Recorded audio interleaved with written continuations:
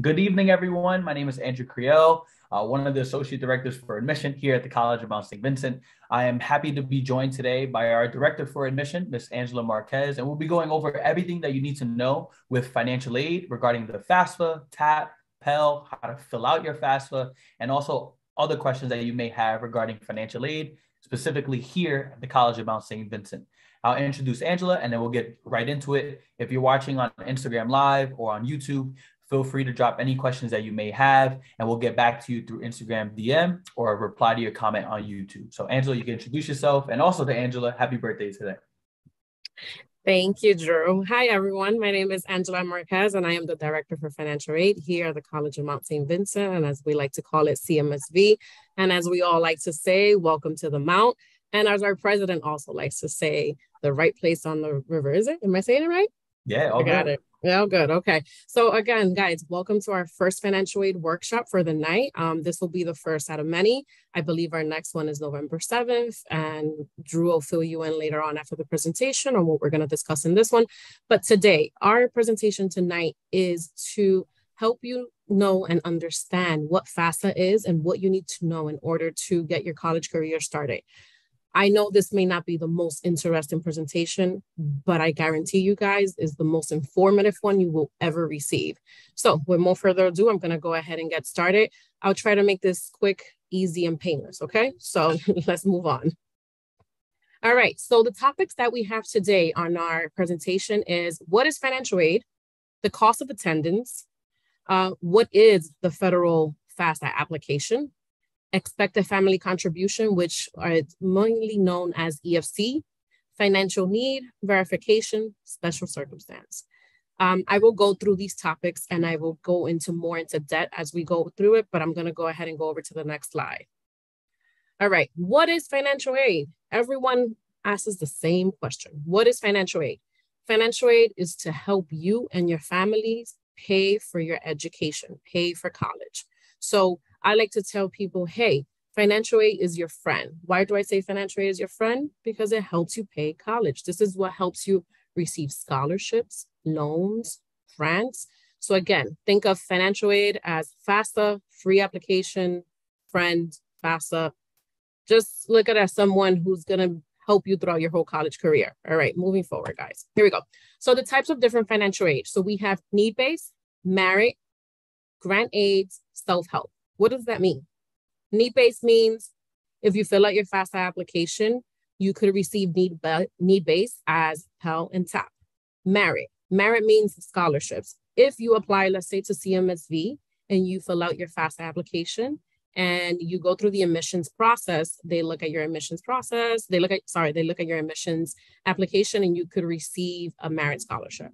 For gifting aid comes also from filling out your FAFSA application, and self-help comes from filling out your FAFSA application and accepting your loans. So these are the four different types of components that you're looking into when you're doing your FAFSA application. Another key component is that you could work while you're in school, and that's called work study. I know many of you have heard of work study. You can make money while you're on campus. That's what it is. There is a small question on the FAFSA application. If you answer yes, then you can work on campus and you can make up to $15 an hour, depending where you land the job. All right, cost of attendance. What is cost of attendance? When you attend many of these open houses, you're gonna hear the term cost of attendance. Just for your information, cost of attendance is tuition and fees, room and board, books and supplies, transportation, and miscellaneous personal expenses. So that is what makes the cost of attendance and what makes the budget cost for a student. Okay, the FAFSA. I know when you hear FAFSA, it sounds like such a scary application, but honestly, I look at it, it's my friend, is the most friendliest application that I'm ever gonna come across because it's going to help me get free money for college. So when you hear FAFSA, you hear free money, right? It's not all free, right? You're going to have to look into investing in yourself and taking out loans, but these are the components as you could do FAFSA. FAFSA application, you could download the app on your iPhone or on your Android. The FAFSA application is available as of October 1st, which was this weekend, and it opened up for 23-24. So that's for you high school seniors right now that are looking into attending college for the next 22-23 academic year. So moving forward. Here we go. What can you receive when you fill out the FAFSA application? You can receive Pell up to $6,895, and Pell is free money. Free money by filling out your FAFSA application that you do not have to pay back. You also could receive federal direct loans. Federal direct loans are loans that are given to you without credit check, but they're given to you in order to help you finance your education. I like to call these loans investments in yourself. So taking money out to borrow to pay your education now, and then you'll pay it back once you have a career. There's nothing wrong with that. It helps you pay your college way. Work study, again, you could work while you're in school. Also, by applying for the FAFSA application, it allows you and your parents to finance your education by giving your parent the opportunity to apply for a Parent Plus loan. This is for the parents that, hey, our parents work hard. They may not have the money right now to be able to pay for your college education, but at least with the FAFSA application, they could apply for a Parent Plus loan. They could receive the money now and pay it back after your 4 years of you finish your bachelor's degree. So again, it helps you and it helps your parents, so it helps you as a family. Okay, before you apply for your FAFSA, there are a couple of key components that you do need in order for you to receive the FAFSA application and for your school to receive it. But in order for you to start this out, you need to collect the 2021 tax returns from your parents and their W-2. Also, if they have any bank statements or investments, you need that. And you also need a Social Security card available for you and your parents. Once you have all of these components, you're able to create an FSA ID, which is basically a login in order to fill in the FAFSA application. You will have to create an FSA ID for you and your parent. Okay, the Federal Student Aid FSA ID. So exactly. So you have to create an FSA ID for you, and you have to create an FSA ID for your parent.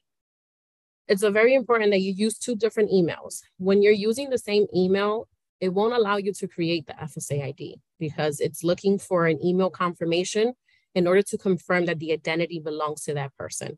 So when creating an FSA ID, you go onto studentaid.gov/FSA ID, and you start creating your ID with your date of birth, name, Social Security, and email. The same situation goes for the TAP application, which is the state grant that allows you to receive up to $5,665 free as well. Okay, so this is what it looks like when you are creating an FSA ID. So this is going to be a walkthrough of what you're going to look at when you're creating the FSA ID. Again, it's just a fast walkthrough. It's very self-explanatory, but at least we wanted you to get a feel of what it's going to look like. We can also share this presentation with you if you want to be able to reference it back when you are creating the FSA ID. So here, you're going to click where it says create account. Then once you get to this page, you're going to click where it says get started. Once you go here, this is where all of your personal information goes as far as Social Security, date of birth, name match, all of the information that is required of you in order to proceed to the next step. Same situation here. You have to create a username, an email, and password. Again, make sure that you're creating a password that you're going to remember because this username, you will have to continue using it for the next 4 years. So it's important that you create a password and a username that you're going to remember.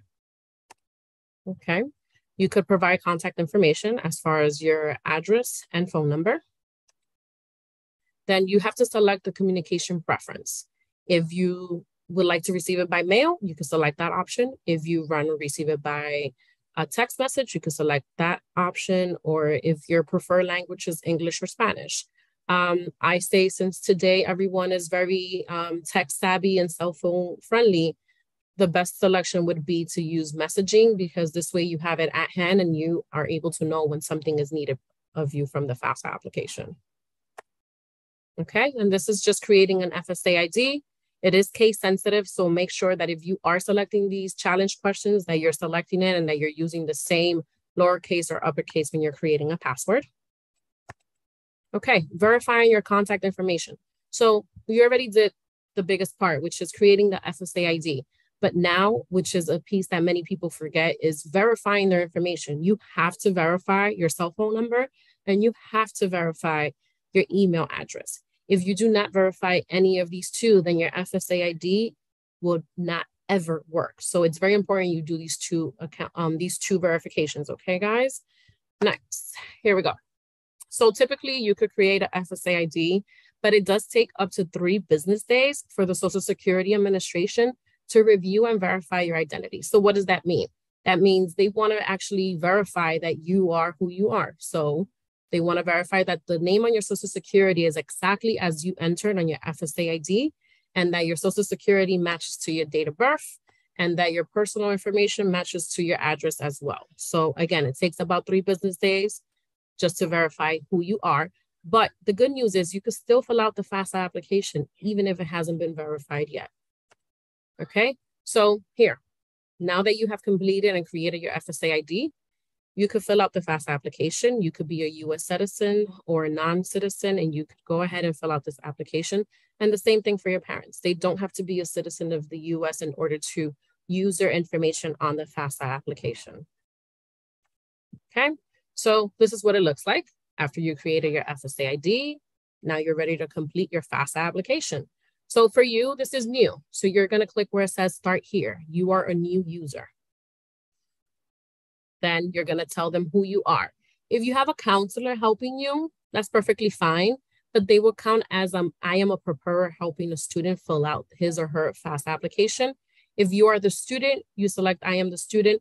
And if you are the parent, you select I am the parent. It gives you 3 options. You select who you are and who's doing the application for you. Okay, so here it is. If you're going to start your college career, let's say July 1st of 2023, then the FAFSA application that you're filling out that's available right now as of October 1st is the 2324.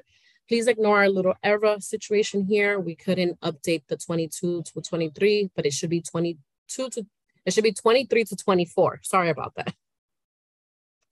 Okay, so this is what it looks like. When you're creating a safe key, this is the first page that you come across after you're logging in to filling out your FAFSA application. It's very important you remember the safe key because it doesn't let you in if you don't remember the safe key. So write it down in your notepad, create a folder with all your passwords, and make sure that you have this key component moving forward because you will need it for the next 4 years. Okay, so this is what it looks like. This is after the first safe key. And it says, how can I get to help you complete your FAFSA? So it does provide you help. You just have to read the information and click on it, and it'll get you to the point where you finalize the FAFSA application and you're completely done. Okay, so the FAFSA, student information, same thing. You need your FSA ID, you need to verify your Social Security, you need to verify your date of birth, you need to make sure that you verify the information that's being sent to you from the federal government as far as your email and your phone number. And then also the same thing for the TAP application. You have to create a user, you have to verify your ID, you have to verify if you're a citizen. And for males, it's very important at the moment that you actually do indicate if you are registered for select services, which is at the bottom. If you are a male who's under the age of 18 to 25, you do have to fill this out and either comply with it or not. Okay, this is what it's looked like. Okay, so for most of you students, if you are a high school, let's say in spring, for this year, you are going to graduate as a senior from high school and you're receiving a high school diploma, then you're selecting high school diploma. If you receive the GED, you're selecting a GED. If you did certification of any other type at homeschooling, then you're selecting that. The next question should always be your first bachelor's. And the next question after that, which is what would your college grade level be when you're continuing? And it should be never attended. If you have attended in the past, fine. But if most of you are seniors in high school, then it should be never attended college before. And then for the question for work study, which I show right here at the bottom, it says, are you interested in being considered for work study? It's either yes, no, and don't know. You could always say yes. And if you decide not to do work study while you're in school, you don't have to, but at least you have the option that will offer it to you and you're able to use it whenever you have the ability to start working and figure out your schedule. Okay, student information, same thing. This continues to be providing information as far as your driver's license, if you have one, if you're a foster kid, if you were adopted, if you're living with a step parent, if you have a higher level of education besides, high school, or maybe you have an associate and you're going back to college. So again, it's just providing all the information that you can in order to make sure that you're giving them all the necessary information that they need. Here we go. All right, another important part. So if you are coming to our school, which we hope you are, for the College of Mount St. Vincent, you have to indicate the school code. Our school code is 002703. If you are selecting the College of Mount St. Vincent, you could search our name, or you could add our school code 002703. The good thing about this application is that you could add up to 10 schools. I don't know if you see it right here at the very far right. It says select up to 10 schools. So you could do this application one time and select up to 10 colleges that you're thinking of going to, that you're interested in, but you're not sure. This way they receive your financial information, they receive your FAFSA application, and you just have to apply for it once and add 10 schools. So this is a good component. Also, you could Google any other school that you're interested in and say, what is the school code for Lehman College this day? And you could just type it in. The same thing, what is the school code for College of Mount St. Vincent? And they'll pop up and you indicate this number right here on the FAFSA application, and then you can move forward. Okay, this is just the same thing. You have to select if you are dependent on, not dependent, most of you, because you live with your parents and you're under the age of 18, you are a dependent student. So this is where you will select the answers. Okay, dependent students, just to make sure that you understand what it is. If you are a dependent student, you live with your parents support you, and you are on your parents' taxes. If you have parents that are divorced and you are in a situation of where you live 50% with them, we will ask you, who do you live 51% more with? And that is the parents' financial information that you could use on the FAFSA application. Okay, so this is just a little overview of who's my parents and when I fill out the FAFSA. Just a little overview of what it could look like and how it looks like. This is just little things that we do just to kind of pinpoint which way it's gonna work out when it comes to the financial aid. Okay, now, unfortunately, your parents have to go through the same step of creating an FSA ID, but they do it once, and it's good for every kid that they decide that for every kid that they have and that attend college, and you know, it sticks with them. So the same thing, they have to create an FSA ID, they have to provide the information. Now, another important key component is financial information. When your parents fill out their 2021 taxes, they're able to use a data retrieval tool. What is a data retrieval tool? The data retrieval tool is just basically a fancy word for linking your parents' tax information to the FAFSA application. This is the easiest way that you could possibly do your parents' information. This way you're not typing it in. This way you're not making a typo. You're just using the linkage, and it links the parents' information, and that's it. One click and it gets you there. So it's not as hard as it sounds. It's very self-explanatory. Okay, data retrieval. Again, if your parent is eligible for the data retrieval, this is what it'll look like. And then all you have to do is process to the IRS and their information links. Okay, this is additional information. If your family or parents are business owners, we will ask you additional information as far as, are they paying extra set of taxes? If your parents are divorced, are they receiving child support? Are your parents on food stamps or anything like that? Everyone's situation is different. So depending on the previous questions that you answer, is that different questions will populate for you. Okay, now submitting your FAFSA application. When you get to the point of submitting your FAFSA application, this is where many of our students make the mistake that they sign the student side, but they don't sign the parent side. So remember, you created 2 FSA IDs. So one for you and one for mom or dad. So you have to sign it, and it says signed with FSA ID. And if you look on the side, it says still need to provide parent signature. It's very important that you provide your parent signature as well, because then this will create a rejected FAFSA, and then that would not allow you to receive an award letter. So again, important that both student and parent sign the FAFSA application. Okay, so again, this is what it looks like after you sign the FAFSA. Who's the parent, either mom or dad. You could make an FSA ID either for mom and dad. You could make it for both in case you want to use either or. Okay. Now, this is the important page. This is the FAFSA confirmation. Once you have completed your FAFSA and both parents sign, this is the FAFSA confirmation that you receive. And as you can see here, what we're looking for is the bottom part where it says Pell estimated and direct loan estimated. We're also looking for the EFC. I don't know if you guys can see it there because I can't, because I have Drew here on my side. Hold on. There we go. So sorry about that. Yeah, so this is for the information that we're looking for. We're looking for the estimated Pell and the estimated direct loan, and then the estimated family contribution, which is the EFC, which is all the way at the bottom where it says eligibility information. This number is what helps you determine what you're going to receive from the school that you go to. And that could be on need base, that could be on merit, that could be on need base, and that could be based on Pell and TAP base, okay? Again, so once you finish, it's important to receive this confirmation. And also, I don't know if you see where my arrow is pointing, it says start your state application.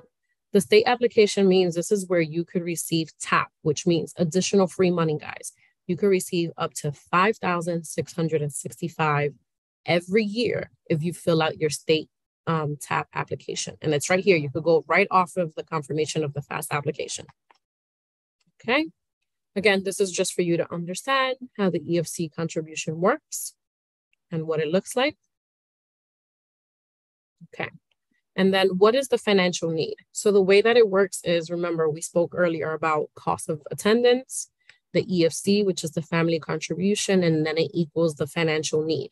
This is where the school knows how much they need to offer you and how much your family needs in order to attend, let's say, CMSV. Okay, the FAFSA verification. So once the FAFSA is submitted, we're going to verify your information. If you're selected for verification, the school will contact you and ask you for additional information, which that means we need you to fill out paperwork and we need you to supply your parents' 2021 taxes. Okay, the next steps. So, okay, now you submitted your FAFSA application. Admissions has reviewed your application. Now we're going to look at your FAFSA and give you an award letter and see what you qualify for as far as gifting aid, which is scholarships and grants that you don't have to pay back, and self-help, which is loans, which is investing in yourself, and work study that you could work while you're in school. Okay, special circumstance. For many parents, due to COVID, there is a special circumstance where they didn't make the same dollar amount that they made the year before. If that is the situation that your parent has at the moment, then you could reach out to the school and you can let them know that, hey, although my mom's taxes say for 2021, I'm just putting a number out there, that she made 100,000. In reality, for this year, she only made 55. And unfortunately, we can't afford it. And that's not real information. So then once you reach out to the financial aid office, then we'll provide you with a special circumstance information paperwork. You'll send it back. And then we could do a special circumstance to modify the dollar amount, which means we'll use what the current income is versus what the federal FAFSA application is asking for. So again, and that could work for anyone. If your parents were unemployed, workers' comp, lost their job, had a change in income, death in the family, anything, the financial aid office is here to help you and we can help you proceed through this process. Okay, so the financial aid future. What is the financial aid future? You will complete a FAFSA application every year. So this is something that you have to do every October 1st. Once you start your college career, you'll get into the rhythm of knowing, hey, I got to complete my FAFSA because my scholarships won't come in or my Pell and TAP will come in. So just know that you have to do this every year. Okay. Oh, I did it a little painless, right? So questions, guys. If you guys want to reach us for any reason, I have me and my team who are there to help you with any questions that you might have. If you and your family want to come in just because you have a question and you're not sure how to do it or how to go about it, please email us or call us and we'll be more than happy to help you and your family understand the process and fill out the FAFSA application. I think we're done, Drew. Perfect. Thank you so much, Angela. That was smooth. 55 minutes, right on the dot. Perfectly done. And again, all the information is right on the screen. So financial.aid and mountstvincent.edu to reach out with any questions. Along with that, if you have your admission counselor's information, you can reach out to any one of us and we could definitely direct your question to financial aid and kind of filter it through to get you a response. And remember, the FAFSA application is open as of Saturday, October 1st. So you can get on there, create your FSA ID along with your parents' FSA ID and get started on that FAFSA application. If you know of any other students or friends or family that may be interested in learning more about how to do their FAFSA, please let them know. We have 2 more financial aid workshops on November 7th at 6:30 p.m. and December 7th at 6:30 p.m. So those are 2 dates to be aware of. And as always, we're going to stay up to date on Instagram, make sure that we have it on Instagram Live, on YouTube, and then also we're going to record this and send it out to all of our students. So anytime you guys have a question, we're here to help. So Angela, thank you again so much. Really appreciate it. And also happy birthday to you again. Cheers. Thank you Thank so you, much. guys. Thank you Thank you, everyone for guys. watching.